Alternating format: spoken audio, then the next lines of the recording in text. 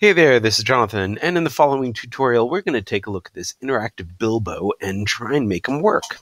So the first thing that I want you to be able to look at is the fact that I have a bunch of different buttons over here. If you click on the button, you'll notice that I've given it to the stop hat and the stop or the play hat button, I've already given them instance names. But if you click on other buttons, you'll notice that they do not have instance names yet, and those are something that you'll need to provide. Now, do be aware that I do have text in front of these buttons, so you don't want to accidentally click on the text because you can't give an instance name. You also don't want to click and drag on both because then it's mixed and you can't provide an instance name to that as well. You just want to click on the button itself. So that's the first thing to know. Now, the next thing is how Bilbo, the animation, is created. Now, I have a bunch of different animations that are inside here, and some are on the main level and some are inside other movie clips. On the main level, you'll see I have the Bilbo body movie clip. Then I have a right foot and a left foot, or this is, left front foot and a back right foot and a back left foot. And these are all individual movie clips that have already been given instance names. And then we even have a shadow. Most of the animations are inside their own independent timelines, like this one for the shadow. We have the same thing for the feet. Each one is its own independent timeline. That means that we can stop that one timeline and not stop others. Inside the Bilbo animation, that's the body, if you double click, you'll notice that I have a hat, which is an independent timeline. You could double click again, go inside and see the hat animation there. And then I also have a tail. Let me go back. There we go. I also have a tail, which is its own independent timeline. But the body of Bilbo is animating in this particular timeline. So we've got a bunch of different nested timelines that we're going to have to deal with our code. Let's begin to add our code by going to the first button, that's the stop hat button, and let's bring up our code window with F9. Alternately, you can go up to Window and choose Actions up here. Now, since we have that button still selected, the stop hat button, we can go to our code snippets, go to HTML5 canvas, and we want to double click on the mouse click event handler to write our first code. Now, as soon as we write this code, I want you to notice that it automatically created an actions layer for us. And one of the things I like to do is lock that layer. And the reason why is because that way you don't put any content on that layer other than code. And even if the layer is locked, you can still add code to it. Then we can hide our snippets because we don't need it anymore. And let's take a quick look at this code. Now, one thing about this code is that we want to also pin this script. And the reason why is if I click on other things, you'll notice that it takes me off of that code. I can always go back to the top here and see it. But if we pin that script by going over here, now it stays active on that even if I go and click on other items. And I really like that about pinning scripts. Let's now remove all of the extra code or comments from our script and take a look at what we're left with. The first part that we have is what's called our event listener. And we are referencing a button that we're adding an event listener to, and the type of event is a click. And then we're asking it to run a function when we click on that particular button. So we want to name our functions so we can easily refer to them later on. Since stop hat is our button name, I'd say stop hat would be a good function name. So I'm going to copy that and I'm going to paste it so that what I'm binding is the function name right here, and then that has to match the function name for the function below. In this function, what we're going to do is run some code to stop that hat. So we need to find out where the location is. The beginning of this, of locating something, is always to type this. This means start with the timeline that the code is currently on. Since the timeline is the main timeline, now I can click on the object that I want to go inside of, find out what its instance name is, copy that name, and paste it after this. So it means starting from the main timeline, go inside of the Bilbo body underscore MC, the movie clip, and now let's find the object inside of there.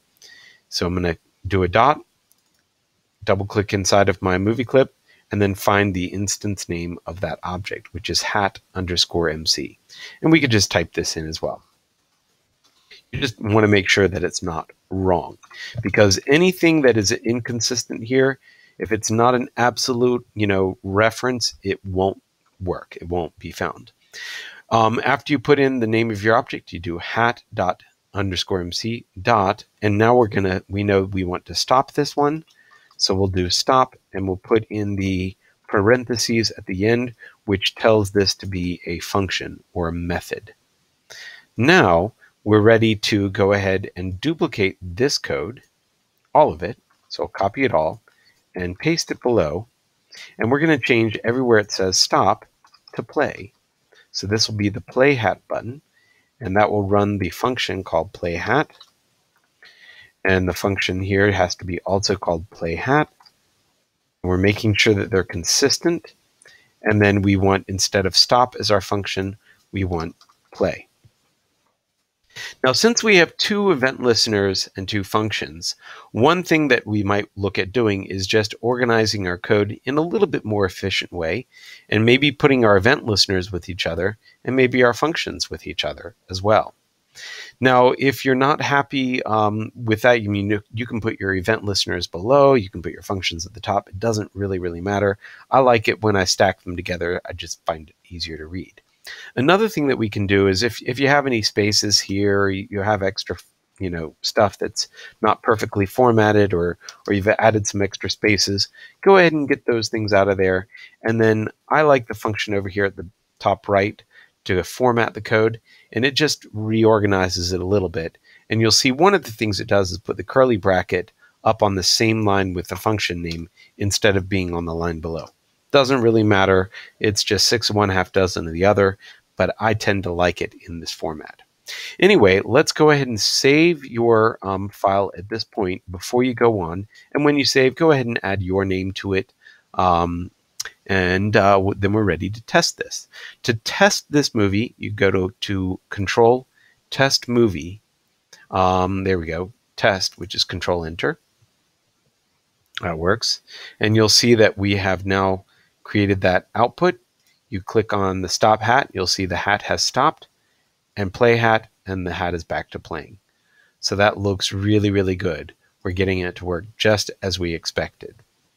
Now, if you're not getting what you expected, for example, let's say that I have something wrong in here, such as I'm missing Bilbo body underscore MC, then when I test this thing with Control Enter, bring it back in, if you notice that something is not working, what I would always do is go to your Inspect panel, go to your console, and see what error you're getting. And this one says, cannot read property hat underscore MC of undefined. What that means is that there's something that I've typed wrong in that particular area right here. And what's happening is it can't find hat because I'm missing the underscore MC from the Bilbo body. That's always important to know how to troubleshoot a little bit.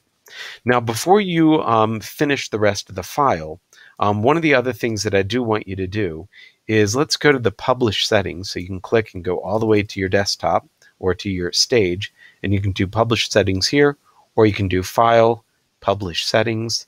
And one of the things that I like to do is center the stage, and you can even make it responsive, which means that it will scale as you scale back your object, which I really like. Now, there's some other things in here about advanced properties, including your JavaScript in your HTML.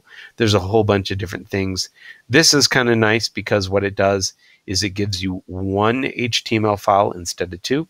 If I look at the folder where it's output the files, here's the files that were output when I published this, and I'm going to take out both of those so I can republish this. And I've included the JavaScript in the HTML. And what this means is that when I hit OK or publish, or I do Control Enter, same thing, you'll see that my animation now is in the center. And if I scale this window, you'll see that it scales the animation as well. Really, really like that. So it's now become a responsive animation. And if I go and look at my code, you'll see now everything is in one file instead of it being in two separate files. Just something that's kind of nice to do. Anyway, let's go back to our code. And to finish this, what you're going to do is you're going to make duplicates of these functions and event listeners and function pairs. And you're going to add in your feet, stopping and playing the feet, and then stopping and playing all. Now, to do this, I'm going to just start to create the function for the foot. So we'll say function, this will be the stop feet. So to begin, what I need to do is find out what the first foot is called. So I'm going to find that movie clip, and I want to start at the main timeline. So let me pull this up just a little bit. The main timeline where I'm currently at, and then I need to find the name of that foot, and I think that's it, because I don't need to go inside of it. I just go inside of it the one time, and I stop it. Then I can add another line for the next foot, and the next foot, and the next foot, each time changing the object that's being referenced to the instance name of the timeline that I'm trying to stop. So we can add as many things as we want to that function. And then, of course, with the play all, we also want to stop the Bilbo body itself and the pink hat and the tail. And the tail and the pink hat are individual movie clips that are inside the body. So that's going to be more like this particular targeting, where we went inside the body and found the hat. So good luck. Let me know if you have any questions. And when you're done, go ahead and save it with a new name so you know that it's now done, and publish your output, centering it and making it responsive. Thanks.